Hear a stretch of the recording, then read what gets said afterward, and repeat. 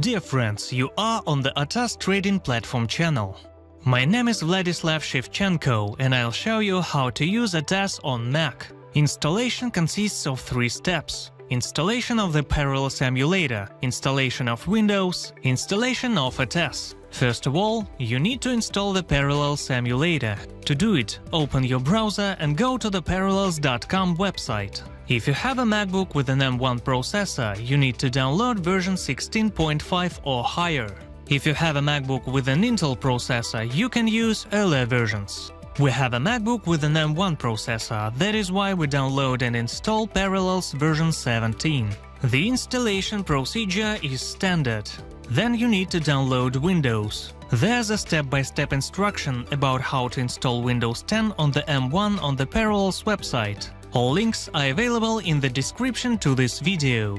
We will try to find Windows through the search engine. Enter Windows for ARM in the browser address bar. ARM is the new M1 processor architecture. Go to the Microsoft website using the direct link. At the moment of recording this video, Windows is in the test version, and we're invited to register in the Insider program. To do it, you need to register your Windows account or authorize yourself on the website.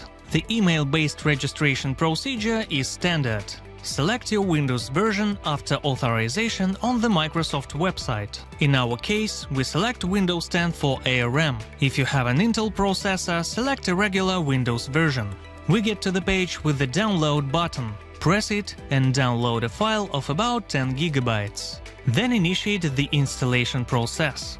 The installation takes about 15 minutes on the M1 processor. After having installed Windows, open a window with Parallels and launch the Internet Explorer from the lower menu. Enter the atas.net address. Perform the authorization process. In case you are not registered yet, you can do it by pressing the registration button in the upper right menu. After authorization, press the download button in the left menu of your personal area, download the file and click on it in the lower left corner of the browser.